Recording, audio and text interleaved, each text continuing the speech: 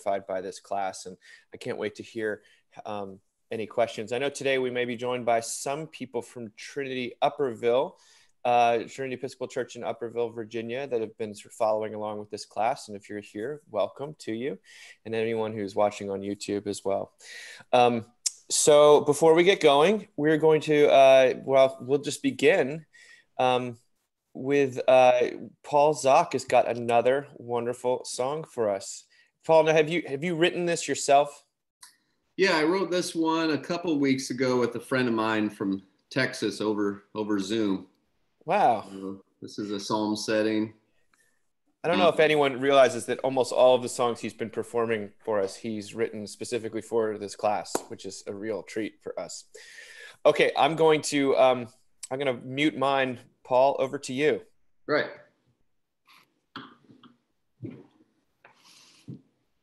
This one kind of has an Advent type melody, so that's why I picked it for this week.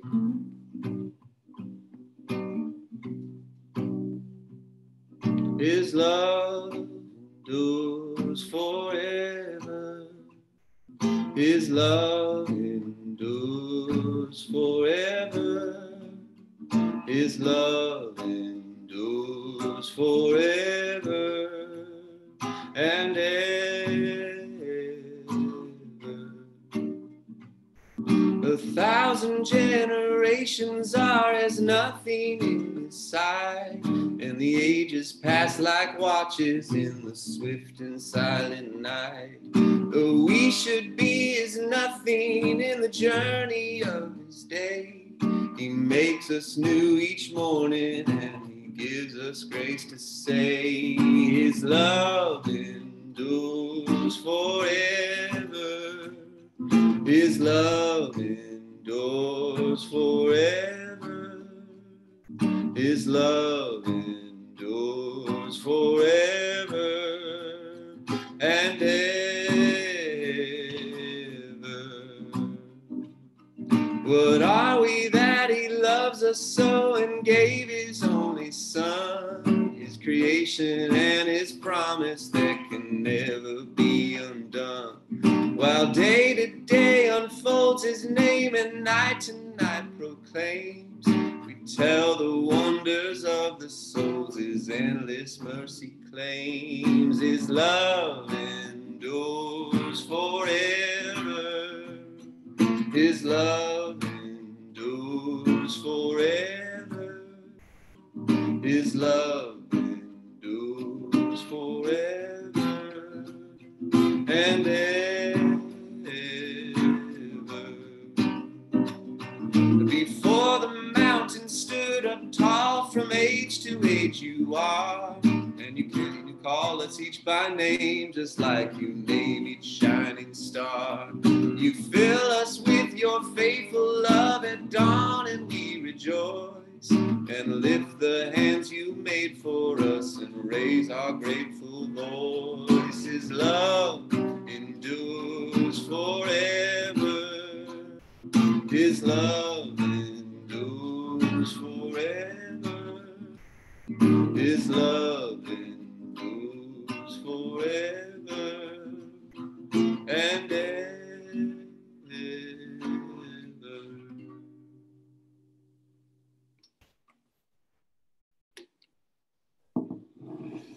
Wow. Wow. Paul, thank you. Goodness. Thanks. That is fantastic. Okay, everyone, I'm going to share my screen so that we can see. Boop-a-doo.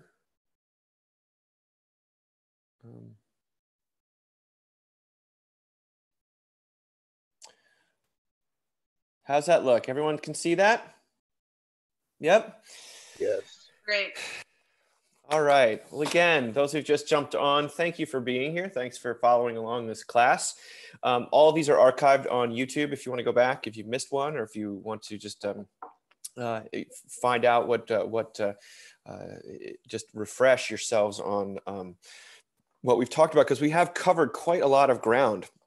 Now, this week is our last class, and that doesn't mean we're going to stop talking about the Holy Spirit. In fact, as we learned anything, It's that when we talk about God's activity in the world, we are talking about the Holy Spirit. But any questions that you have that aren't answered today, or just topics you want to discuss, you're welcome to reach me via email, or of course, just in person, if we ever gather again together in person. Oh, I shouldn't laugh. But this is sometimes I think talking about the Holy Spirit and the reality of the Holy Spirit unearths things for people that maybe they think about. It comes to them much later. So you're welcome to put your questions in the comments section right now, and I'll try to get to those. And those of the ones that I don't know the answer to, of course, I will quiz my younger brother as soon as I can get a hold of him. But I do hope everyone had a wonderful Thanksgiving. And today, on sort of building on Thanksgiving, and today being the first Sunday of Advent, it feels somewhat appropriate that we're closing out by talking about spiritual gifts, and then denominations a little bit, and some final thoughts from me as well. We will have a painting for you as well. But spiritual gifts. Last week we talked about, or the last class, we talked about fruits of the Spirit, which are the fruits of a changed heart. Remember, we talk about the Holy Spirit being the agent that replaces the heart of stone with the heart of flesh, by which one's desires are shifted. And again, this one of the refrains that I've been trying to hammer home is that odds are, if you're focusing too much on following the rules and getting things right, well, then you might not be. That might be a sign that you're not following the Spirit. That in fact the fruit of the Holy Spirit in your life, of changing your heart, will be changed desires, out of which will grow naturally the fruits of the Spirit. Now, sometimes the fruit of the Spirit, or the fruits of the Spirit, get mixed up with the gifts of the Spirit. And when we're talking about the fruit of the Spirit, you're talking about relatively non-controversial things like patience and love and kindness, gentleness. When you're talking about the gifts of the Spirit, although these are undeniably good things, you are in the realm of major church controversy. And so I'm going to outline a little bit of what that controversy is about today. But before we do it, what the great passage about spiritual gifts comes. In fact, the last two chapters, the chapters 12, 13, and 14 of Paul's first letter to the Corinthians, is where we have the great verses about the spiritual gifts. Now, just before we read this, and I'm going to ask one of you to read it, remember the Corinthians were a church, it was a very cosmopolitan church, but a very, very mixed up place where full of anxiety and conflict, and where this community that had exploded was really kind of at war with itself, and with all sorts of justifying all sorts of sin in the name of God and the name of the Spirit. And so Paul was at great lengths. One of the reasons this is such a long letter is because they had so many problems. But here we get to him talking about the gifts of the Spirit, and it's all in context of him trying to hammer home unity in the church. And this, I'll tell you what follows right on from this. But this is at the end of a section where he's talking about how the community should function, and how it should come together, and that kind of orders was one way to put it, but simply cohesion. And so as almost everything that the Corinthians did, there was a tendency among them to use the gifts of the Holy Spirit to create a new hierarchy, and basically a new almost justification, a new law among themselves, and to exclude certain people. And so what he's trying to do here is to bring people together. Now, that said, who would like to read this passage? Libby, can you do it?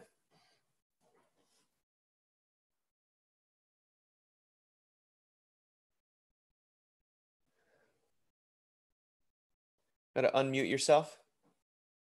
I didn't catch to whom you were speaking. Oh, well, why don't you go for it, Charlie? Okay. Now, there are varieties of gifts, but the same Spirit. And there are varieties of services, but the same Lord, and there are varieties of activities, but is the same God who activates all of them in everyone. To each is given the manifestation of the Spirit for the common good. To one is given through the Spirit the utterance of wisdom, and to another the utterance of knowledge according to the same Spirit. To another faith by the same Spirit, to another gifts of healing by the one Spirit, to another the working of miracles, to another prophecy, to another the discernment of spirits, to another various kind of tongues, to another the interpretation of tongues.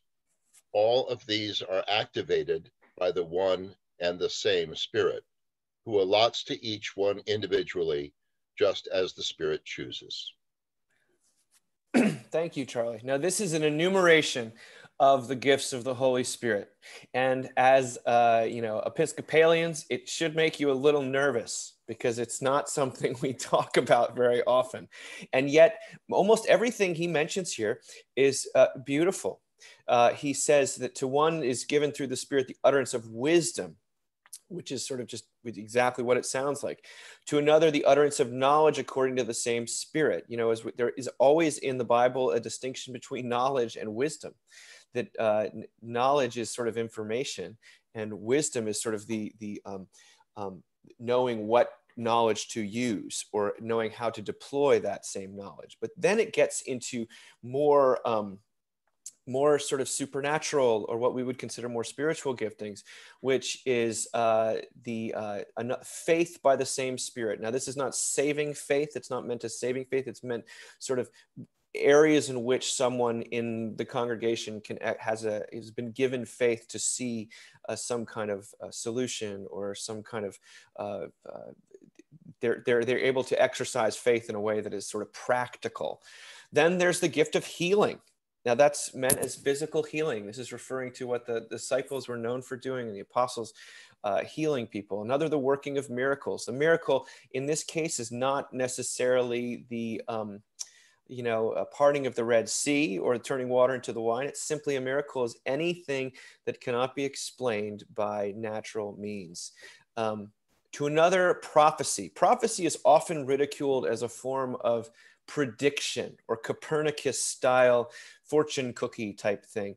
And there can be something of that, but really prophecy is simply meant that someone who has been given some glimpse into the mind of God, some kind of, and sometimes that can be an ability to see things as they are. And that's how it's used more and more, and especially in mainline denominations. If someone has a prophetic voice, it's not that they're saying such and such is going to happen.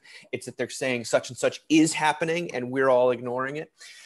It doesn't, in this case, it's not confined to just society or the future or the past. It's sort of all of the above. Then you have the discernment of spirits, which is the sense that there are false spirits out there. That you sort of, this is part of, you could sort of say it's a subheading of wisdom, but to be able to discern what's of God, what's not. Remember, one of the main difficulties in talking about the Holy Spirit is this issue of discernment. And in fact, it says here that ability to discern is itself a gift of the Holy Spirit. Then another various kinds of tongues, to another the interpretation of tongues. This is where things get a little sticky. When the original Pentecost that we read about in Acts, they talk about people being able to speak languages, earthly languages that they hadn't been able to speak before that moment. This is usually interpreted as both heavenly and earthly tongues. And this is where, when we're talking about Pentecostals and the speaking in tongues, you have people, oftentimes those tongues are not someone breaking out in Swahili or Arabic. It's someone speaking in sort of what they would consider to be a heavenly tongue, a tongue that doesn't really even exist. But then there's the interpretation of tongues. But again, all throughout this is the emphasis of Paul is on the fact that it's coming from the same place, that these are not modes of differentiation. The implication among the Corinthians would be that they had used these gifts to create a new hierarchy these were better gifts than those gifts, that the people who had the gift of prophecy were superior to those who had the gift of administration. You know, there's always a sense of which people took these gifts and immediately, instead of utilizing them for the good of the world and the good of the church, we utilize them for self-glorification. And that is what he's pushing back against, that this is all supposed to be of the same Spirit. Now, before we stop for questions, I want to say a couple things, because this is important for us to recognize as people reading this 2,000 years later. Paul would have assumed, and he did assume, that people who had received the Spirit, which is anyone who'd been baptized, that led into some sort of gifting. That is what defined them as Christians to a certain degree. Though the focus is, again, always on the value of the gifts for this congregation, for the support and encouragement of the church, not for their own sake. But then there's also a recognition that different people are given different gifts, that there's something democratic, you might even say, excuse me, about the way that these gifts are distributed, especially in light of the fact that some seem to be glamorous and exciting, and some, who wants to have the what is the one here? The discernment of spirits is not quite as exciting as healing, people who are sick, at least in my mind. And yes, there is people who are gifted at administration, because this chapter, this passage immediately follows on from it, talking about one body with different body parts, all of the different members working together in order for the body. When we talk about the body of Christ, it's immediately following on the gifting of the Spirit. And so that sense in which the whole body cannot work without its various members is meant yet again to undermine any instinct we would have to take these gifts and just co-opt them for our own self-justification and our own glory. So he did not think that it was strange that this presence of God's Spirit would be accompanied by miracles and miraculous gifts of power. In fact, Paul saw it time and time again. This is the man who lived through most of the book of Acts. It was not strange. It was exactly what was going on in the establishment of the church that he was helping establish. But a common and helpful interpretation of the Corinthian problem is that they had engaged in a form of enthusiasm, an emotional inflation. Remember, we talked about enthusiasm in enthusiasts in an earlier class, that led to what we would call an over-realized eschatology. Eschatology is a fancy word for the end of the world. See, these people thought, the letters that Paul was writing, they thought that they were living, that the second coming, which we're awaiting at Advent still today, and I talked about in today's sermon, the second coming was right upon them. There would be no such thing as children who were born as Christians. It was simply, God was coming again fast. And so they believed that they'd been given these gifts, that they had already been made how they would be at the eschaton, at the end of time. We talk about the transforming of the world in the twinkling of an eye when Christ comes again, that this is an immediate and sort of apocalyptic event. But these Corinthians had mistaken the fact that they've been made, to use modern parlance, they've been kind of made superheroes, and there was nothing else that they needed, that God had somehow emancipated them from any dependence on God through the giftings of the Spirit. So Paul is very, he wants to, he's pushing back against the sense that they're sanctified or fully realized as new creations, that there's nothing they will need at the end of time, at the second coming. And so for the Corinthians, their giftings had brought to an over-realized eschatology. But it bears saying that almost all scholars agree that the early Christian church, the Christian church of the first century, was considerably more charismatic, meaning more focused on the gifts of the Holy Spirit than we are in 21st century America, certainly in mainline Western, Anglicanism, Episcopal world, that they would have been much more, it would have felt more Pentecostal, actually. Does that mean, therefore, that we should all become more Pentecostal? We should all be speaking in tongues? And I don't think so, actually. And we're going to get to how church theologians have sort of interpreted the gifts of the Holy Spirit as time has gone on. But it's important to just say that there is the role of eschatology in Paul's description of the gifts of the Holy Spirit, that there's a difference between how Paul would have seen the giftings of the Holy Spirit and how we do. They thought that the end of days was at hand and that this was the final generation or two before Jesus' return. And nearly 2,000 years later, of course, we're here, we still are. Pentecostal revivals often recover this idea, and they are often disappointed. Still, it is interesting to note that there's far more of this sort of charismatic emphasis than there has been in any period since the early church. This sort of stuff went pretty dormant for a long time. But the one thing, the last thing I want to say before we look at this week's painting, or we break for questions, is that the dramatic gifts of the Spirit here, again, are meant for the sake of the church or the sake of evangelism. It isn't for individual edification. And in fact, as we read in 1 Peter, Peter writes, each of you should use whatever gift you have received to serve others as faithful stewards of God's grace in its various forms. So you might even say that if you're looking to discern the Spirit, and that gift of whatever it is you feel you've been given by the Holy Spirit is being used primarily for your own benefit, well, then it might not be the gifts of the Holy Spirit that we're talking about here. That these gifts are meant for the sake of others. Now, one other thing to note here is that does anyone know, this is, we've just read the great passages from 1 Corinthians 12 on spiritual giftings. What comes in 1 Corinthians chapter 13? Does anyone know off the top of their head? Because you're all familiar with it.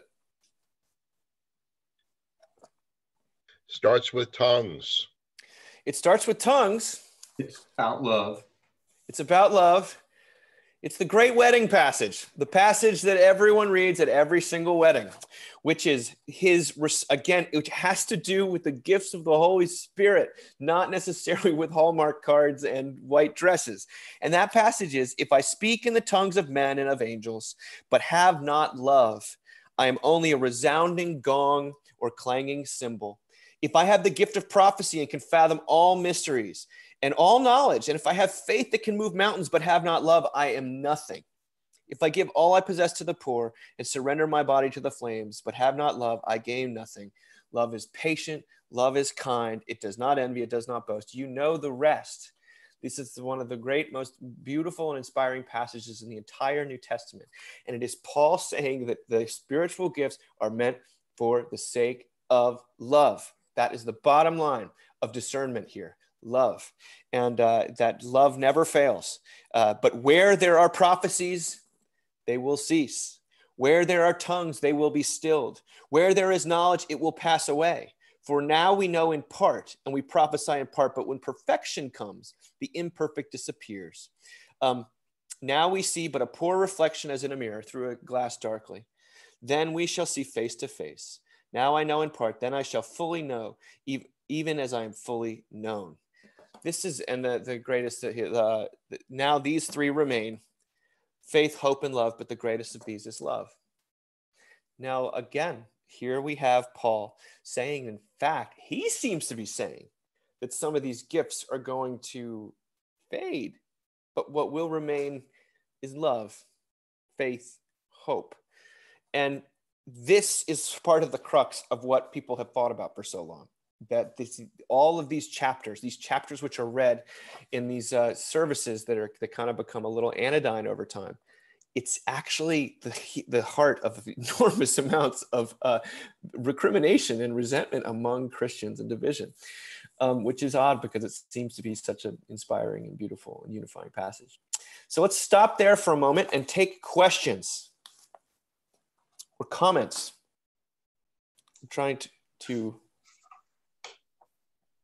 Yeah, so this is Harrison. Yeah, my roots are in a charismatic Pentecostal church, and the one that I went to, I thought and still think was really balanced in terms of addressing spiritual gifts and the role of gifts in the life of the church. And the church that I was involved in robustly pursued the spiritual gifts described in 1 Corinthians 12. But there was I felt a real clarity that I learned about how the gifts in and of themselves are neither indicative of some special level of spirituality, nor were they valuable in and of themselves, but they were valuable to the degree to which they were producing the fruit of the Spirit in the individual who got the gift, but also in the body, sort of the Ephesians 4, what is that? How does that go? He gave some apostles, prophets, evangelists, pastors, teachers for the perfecting of the saints, for the work of the ministry. So again, in this church that I was in, they really were hard chargers after the spiritual gifts. They were very clear about the purpose and the function, that just because somebody got one of the more spectacular or attractive gifts or controversial gifts, it didn't mean they had some special level of spiritual maturity. It was like, it's pure gift designed to produce the virtues of God, the fruit of the Spirit. And so anyway, that's helpful. That was really helpful foundation to me. Thank you, Harrison. Anyone else like to chime in? And I like to hitchhike on what Harrison said, and also what you said earlier, Paul, about the purpose of gifting us differently. I like to say that God didn't make us to be independent people, and we all like to pride the fact that we have independence, independent thinking, etc. He gifted us differently so we could become interdependent. And in that Ephesians passage that Harrison referred to, it says, from him, meaning the Holy Spirit, the body, joined and held together by every supporting ligament, grows and builds itself up in love as each part does its work. So having different gifts helps us live in harmony, live in unity, which is how you began this session. And that's how I view the different gifts that we have. And, it's wonderful, to have the gift, but to recognize the gift in somebody else and encourage them to use their gift for the good of the whole, not just themselves. Thank you, Donna. Thank you. That's beautiful. Okay, now I'm gonna share my screen again. And we're gonna look at this week's painting. Here we go. All right, this is the Pentecost by El Greco from 1600, sort of on the nose. He was working on it sort of towards towards the end of his life. Now, El Greco is a very fascinating character. El Greco was a painter who lived in basically the mid to late 1500s through, I think he died 1614. And he's called El Greco. That's not his actual name. His actual name is Dominikos Theotokopoulos. Polus, I almost can't say it. It's such a Greek name.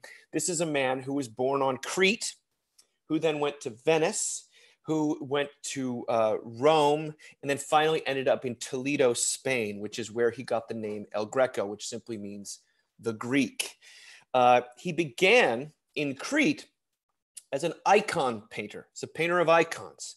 And so in a sense, because he went from Crete to this, from painting in sort of iconography to Venice, which was very Roman, Western, as opposed to Eastern, he's this oddball who kind of falls right at the intersection of the East and the West, of Byzantium and the Roman Catholicism, of sort of Greek Orthodoxy and it's sort of the Catholic Church. He's also right on the heels of the Reformation. Now, he was known as such a character. He's such an individual that, for a couple of things to mention about him before we look at the painting itself. For a long time, people thought, over the years, they thought he had some serious vision problem, or he had lost his mind because of the way he painted these figures, which is elongated. which is, it looks like my screen or your screen, depends, maybe your screen is, but it shouldn't look like this. It might look like your screen is scrunched up, somehow, sometimes it does that to images, but it's not. This is simply how he painted. He was he was so full of himself that he apparently told Pope Pius V that Michelangelo's Last Judgment in the Sistine Chapel ceiling was so bad that he needed to repaint the entire thing. He offered to repaint all of the Sistine Chapel so that it could really be fully in line with not only truth but also beauty. He was constantly, he's like one of these almost like he was constantly having beefs with other, putting down other artists of his day. So again, well into the 19th century, he was thought that he had lost his mind, or that he had lost his vision, because there was no other way to explain his bizarre, elongated figures. But in about 1860, he was rediscovered by impressionists like Manet and Degas. If you look at this, you can see, and you know Degas at all, you can see that influence right here. Picasso, Kandinsky loved El Greco. These are, those are expressionist painters and cubist painters. They considered him to be the most influential of anyone, but he kind of became the patriarch of the avant-garde, even though he had, been doing his work way back when. Anyway, this is part of an altarpiece. It would have been on the right-hand side, I believe, of an altarpiece painted for a church of the Church of the Augustin College of Maria del Aragon, in Madrid. It's now in the Prado. But this would have been, if we had walked up to this painting, we would be gazing upward. It was very, again, it's hyper elongated, and it's not only elongated in style, but also in substance. You would have been standing sort of at the feet of these men at the bottom. It is one of his later works. If you look at early El Greco, you could see that it looks more similar to altarpiece paintings of the time, and his style got him into a lot of trouble. He constantly fell out of favor with the King of Spain, and essentially lost his livelihood around this time. But one of the things to mention, he was a painter of what would be called the Counter-Reformation, which was the Jesuit initiative to counteract all of the Protestant doctrines that had been floating out there. And yet El Greco, who considered himself to be a staunch Catholic, he was influenced by some of the things we were talking about, Jansenism that we were talking about a few classes ago. He was influenced by some of these Protestant doctrines. And he violated in this piece the central tenet of Counter-Reformation painting. Counter-Reformation painting was supposed to be, the content was supposed to be much more important than the style. Now, of course, what we see in El Greco is a triumph of style, it's a marriage of style and content, but it's not what you would have gotten if you were trying to do something that was purely instructive. Here, he's doing something else. So in what he's doing is very much, you can almost use the word expressionistic. Last time we looked at that Russian painting, which was so psychological. Well, this is an extremely emotional painting too. And that's what stands out. It's almost hard to overemphasize how different this would have been from anything else being painted at the time. By the end of his painting years, 1600, I mean, it was more personal, more disconcerting, kind of off-putting to those who'd been there. It was distanced from the contemporary painting at the time. One commentator describes it as a convulsive movement of emotional and physical, that he was able to project an enormous amount of emotional intensity and inner feelings into the work. Now, I've got plenty more to say about this painting, and I've provided a close-up here, but I'd love to hear what you have to say. What do you notice, given all that we've talked about? Hey, Dave, this is Bill. Can you identify the figures? I count 16 figures, all of which have tongues of flame, but 10 of them are arrayed across the top. And the central figure has the hands in a prayer motion. That makes a few different. That's Mary. Next, on Mary's left shoulder would be Mary Magdalene.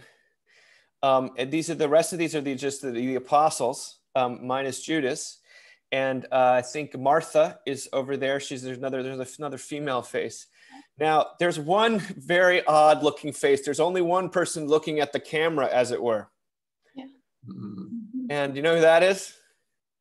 That's El Greco himself. He decided to paint himself in there as one of the apostles, but giving this very strange look. The kind of, you feel like you're being glared at, or it's cutting through the painting in a way that he both wanted to place himself in the event because he was a strong believer that this applied to him, but he was, there's something eerie about this, his visage here, and it's almost like a stern, like you better be looking at this, but it's also mixed with a I don't know what I'm doing here look, and I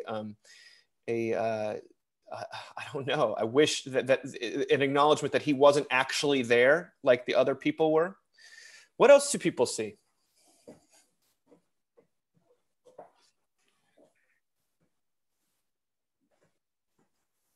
The different expressions on the faces, like the guy right behind Mary Magdalene, I guess, with the green thing on. He looks a little shocked, a little maybe scared, or Yep. Yeah. It's emotional, and it's again, not everyone is reacting the same way.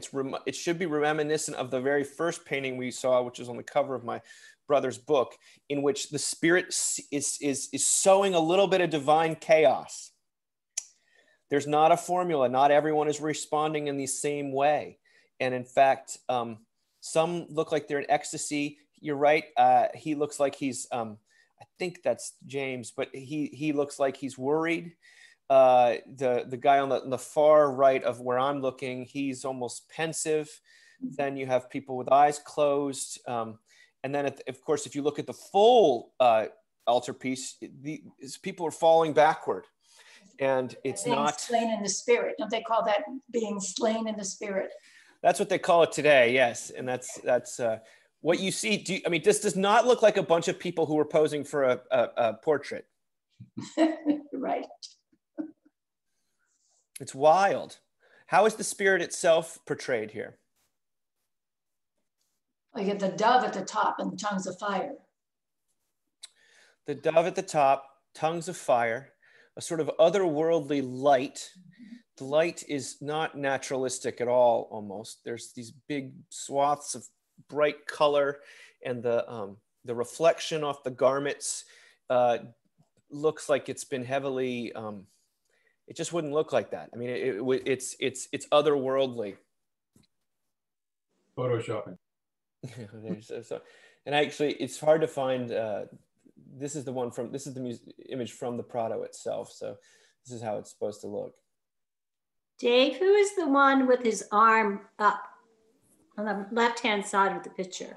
You know, that's just another one of the apostles. I don't know. I didn't like find out exactly who's who. If you look at some of the famous Dürer paintings, they have ways of distinguishing the disciples, sort of green, yellow, red. They're all had they're like Teletubbies a little bit. They all had. I'm just kidding, but they all had little colors with which they were associated for good reason. But that's not. I don't know. Gay. Okay. But there's something, again, there's a collective experience happening that's also highly individual. It kind of, to me, it looks like a dance party almost. Like they have their hands up, like they're experiencing something communally, and it makes me think of like dancing together or something. Just gotta be ready to speak out. Finishes. Hey, Dave. Yes, Randy. Who is that whispering in El Greco's ear?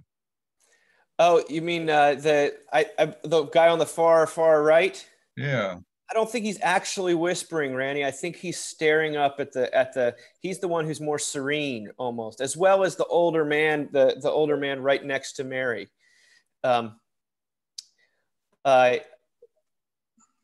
don't know.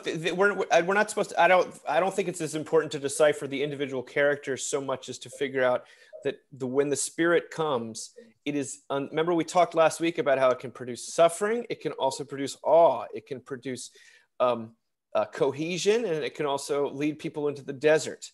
It can bring them together and healing. There's a remarkable amount of activity and dynamism in this painting, which sort of is a forerunner of it's odd it's out of time. It's anachronistic in that sense. The composition to me, it reminds me of the Last Supper, you know, when they're all lined up behind the table. Now, I don't know how they really sat at the Last Supper, but, and then Mary in the middle instead of Jesus in the middle. It just,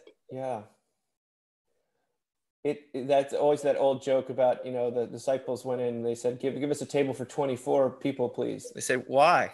Because we all want to sit on the same side. You get it?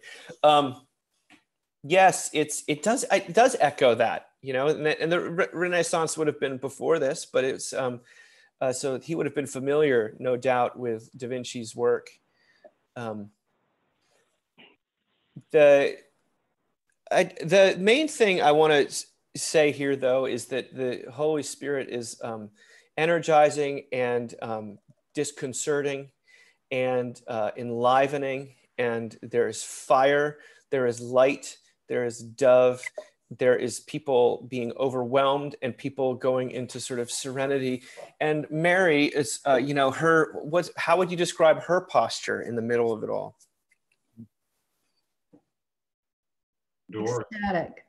Ecstatic, adoring, grateful. She seems to recognize, if anyone seems to recognize what's really going on there, it's she. And yet, who knows what this is the beginning of the entire the early church. So that's El Greco. He was not. Again, he fell out of favor with those in the Counter-Reformation for painting things like this. He fell out of favor with basically everyone. He sounds like a real artist, to be honest with you. Convulsive movement, emotional intensity, awe mixed with fear, mixed with excitement, mixed with simply God's presence in the world in an unexpected and just sort of overwhelming way, I think is what we get from this painting in 1600. I have one question, if I might. Yes. There's the white streaks right above each person. Would that represent the Holy Spirit, or what is that? Do you know what the meaning of that? Those are the tongues of fire, the tongues of flame, that when you read in Acts, the passages that the tongues of flame appeared above people. Again, the Holy Spirit is linked to fire as well as water, as well as light. And there's always a very strong correlation between forces. Remember, we've talked about the Holy Spirit being a force as well as a person, and fire being like the refining fire of the Spirit, being something which burns away that which is not pleasing to it, or that which is, and which is very much in line with the way that the Spirit is described working in all sorts of trial. But here it was simply he's simply trying to depict the actual biblical account, which talked about the tongues of flame. Hey, Dave. Yes. Do we know, is Mary's centrality actually a mark of Catholicism? And what was the figure in the left-hand panel? I think it was the Annunciation was the very first one, and then was the far left-hand panel was the Annunciation. The middle one was, I think, the Crucifixion, and then you have the Pentecost afterwards.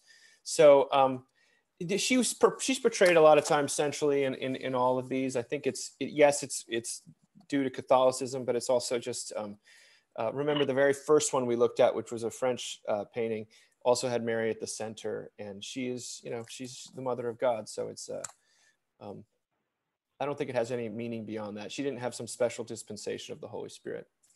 We only have 15 minutes left, though, and I've got some more material I want to get through, everyone. So if you'll bear with me, let's talk about what people believe is going on with the gifts of the Spirit today. And this is very interesting. This is the question of cessationism versus continuationism.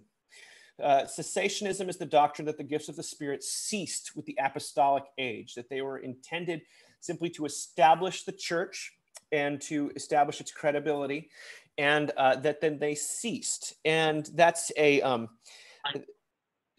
cessation. That's what cessationism is. Was generally a innovation of the Reformed and John Calvin himself.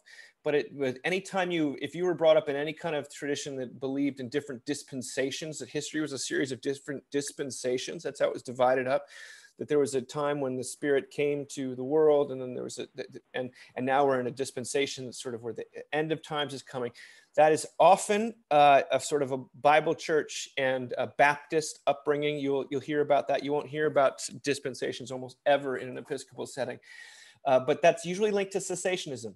The gifts of the Spirit ceased in a sort of in their formal way after the sort of apostolic age, after the church was established, that they were there in order to get the church going.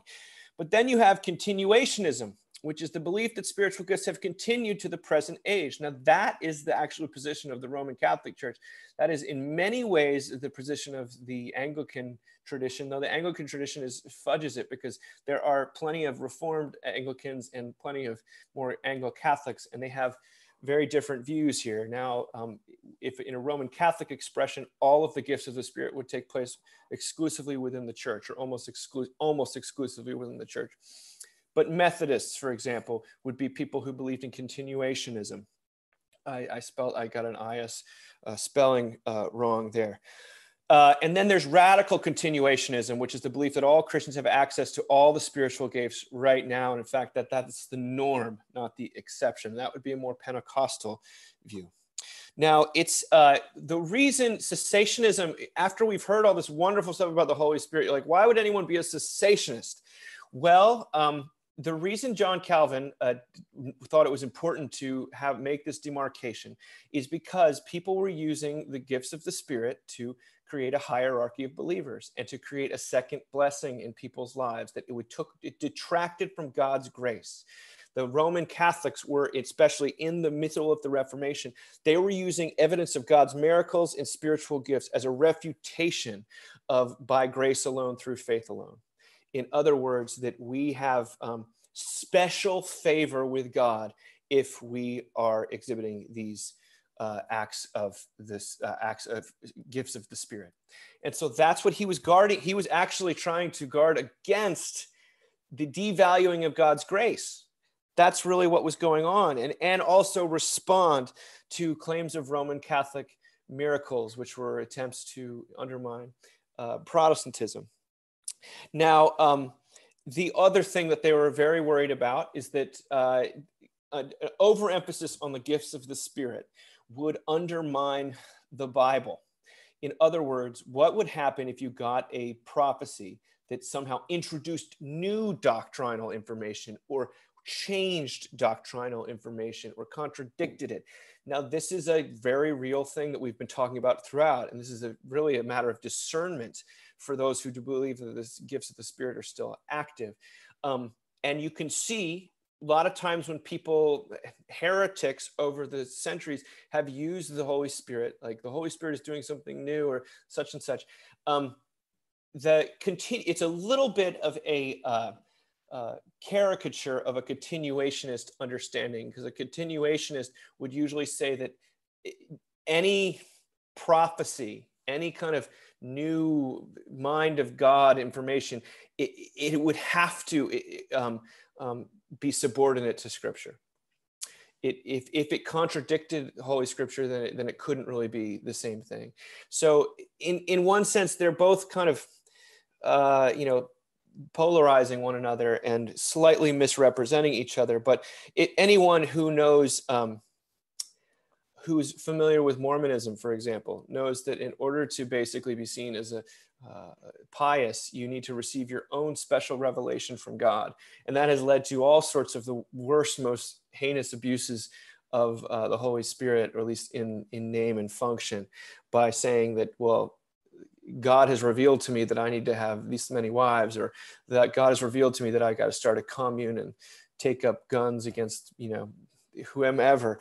So it's a very, you understand where the secessionists are coming from, but you also have to understand where continuationists are coming from.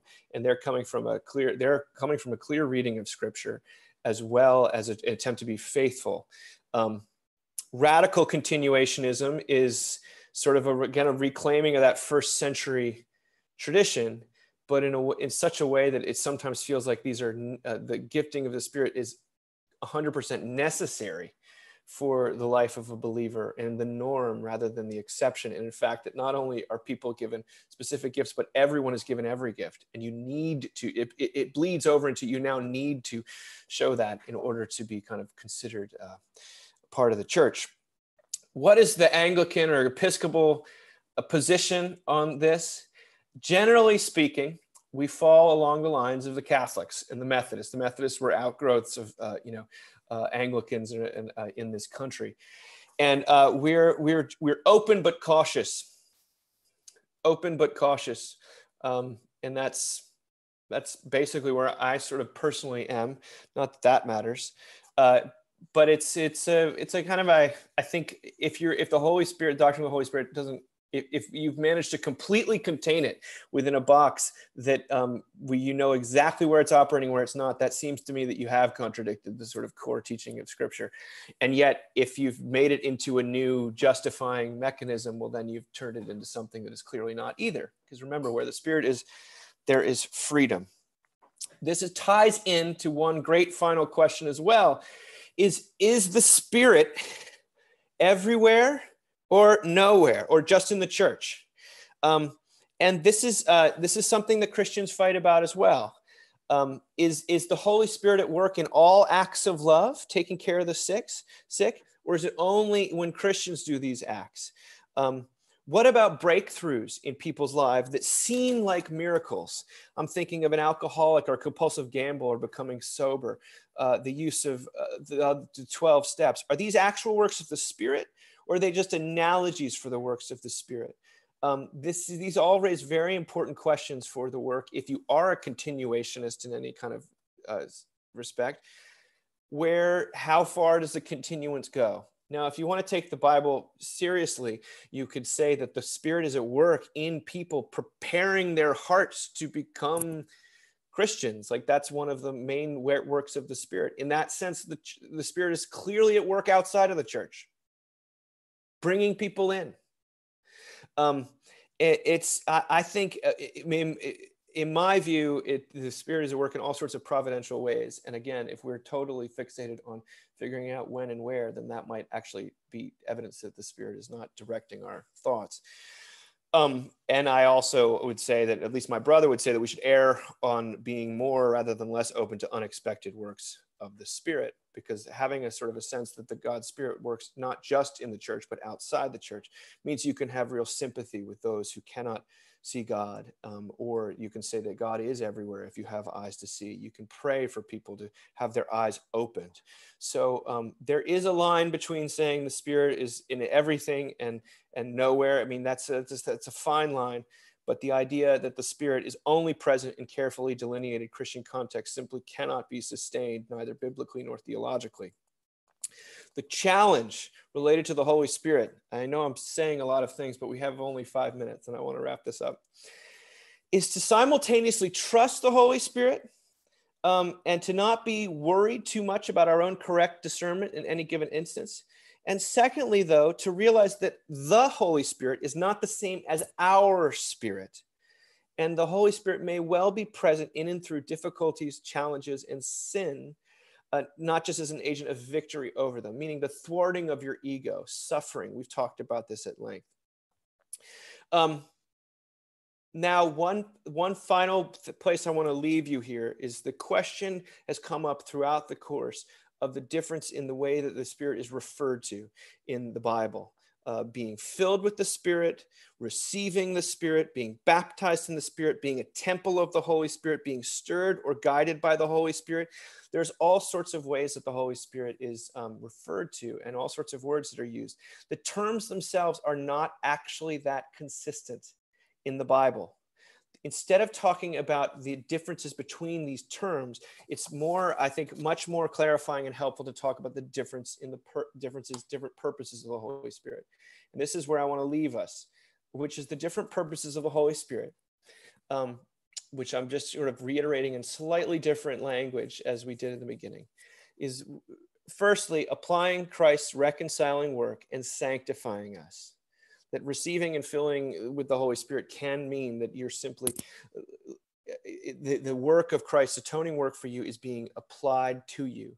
And again, that sanctification can just be a realizing better of one's own sin, like a deeper realization of one's need, of one's interdependence and dependence on God.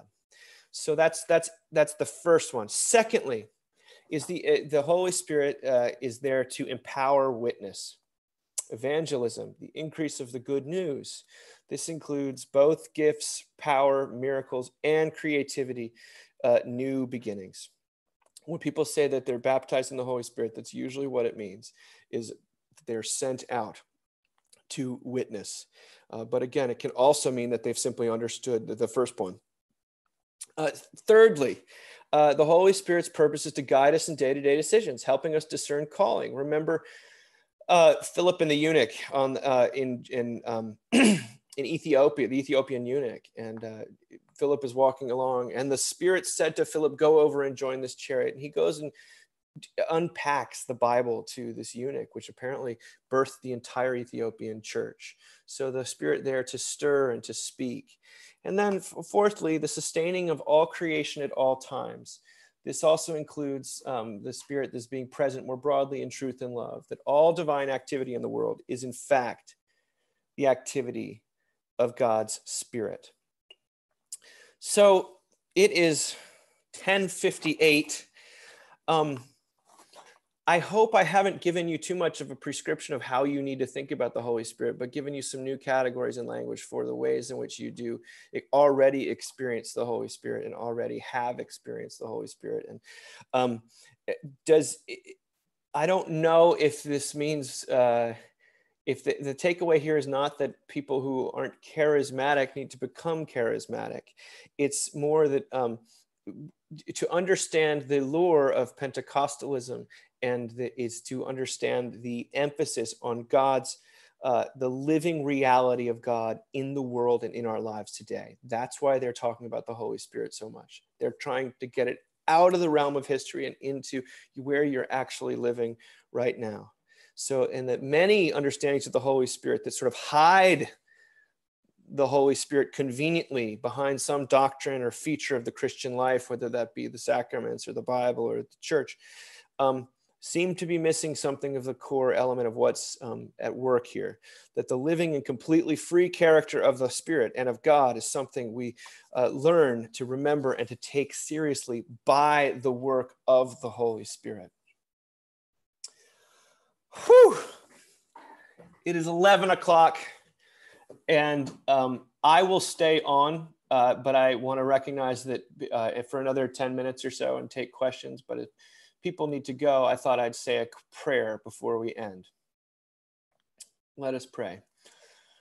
The Holy Spirit, please be with us today.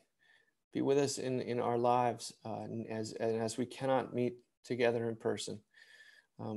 Renew us. Stir us, guide us, apply the good news to our hearts, and sustain us as we go about life in the world.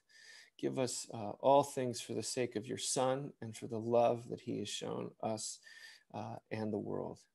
In whose name we pray. Amen. Okay. Thanks, Dave. Thank you, everyone. I see a chat. I'll look at this. Oh, that was Charlie. Can you make a comment upon the verse that talks about the unforgivable sin of quenching the Holy Spirit? No, I cannot make a comment on that. That is, again, another, how do you blaspheme against the Holy Spirit? That's in the Bible. And what does that mean? And how, if the Holy Spirit is of power and discernment, where does that leave you? I don't know. I'm not willing to be the person who interprets that definitively once and for all. I don't blame you. Thank you, Jerry. You know, Dave, it's Mike Dickens. Mm. Can you hear me? Yes, I can hear you. Hi. I went to medical school at Columbia University in New York, which is probably one of the top 5 medical schools in the world, and a real temple of science. And engraved in the stone over the main entrance that every student has to walk under every day is a saying that says, "Of the Most High cometh healing." And I think to me, it was always a reminder that, you know, you're there to learn the science, but there's something else going on as well. Mm. And so I just thought I'd throw that in. That's great. Of the Most High cometh healing. Of the Most High cometh healing. That's beautiful, Mike. I mean, I think that's what we're talking about here. I didn't know that was at Columbia Medical School. That's where my best friend from college also went. Hey, Dave, someone asked in the chat, for those of us who bought the book, what chapters or pages should we focus on? For those who bought my brother Simeon's book, yes, you can skip chapters 1, 2, and 3. Chapters 4 and 5 are the main thrust of the argument, as well as the introduction. That's where I would go, and we can talk more about that and in person. But those are the. Dave, do we have a copy of that book in our church library? Because I know it might kind of be cost prohibitive to some people. Is there a copy that could be loaned out? We don't, but we can get one. Okay. I'll order one tomorrow. Cool. Dave, how do you search on YouTube for your presentations?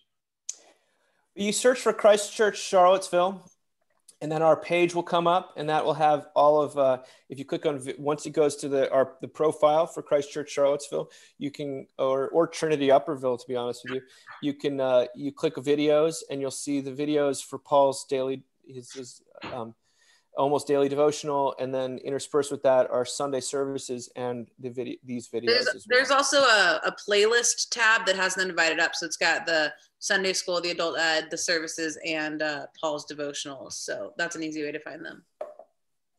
If you don't mind a little commercial from me. Yes. In my book, A Sacred Walk, Dispelling the Fear of Death and Caring for the Dying, there's a chapter called God with Skin On, in which I help to differentiate between the fruit of the Spirit and the gifts of the Spirit and how they are used. So I hope that anybody who has the book, and I know some of the people in our church do, they can review that. And it's very consistent with what you've been preaching. A Sacred Walk by Donna Authors. Donna will also be one of the panel speakers next Saturday for the Grace and Grief discussion we're doing next Saturday morning. If you guys haven't heard about that, the information's on our website. Thank you, Jen, and please pray for me and the other presenters.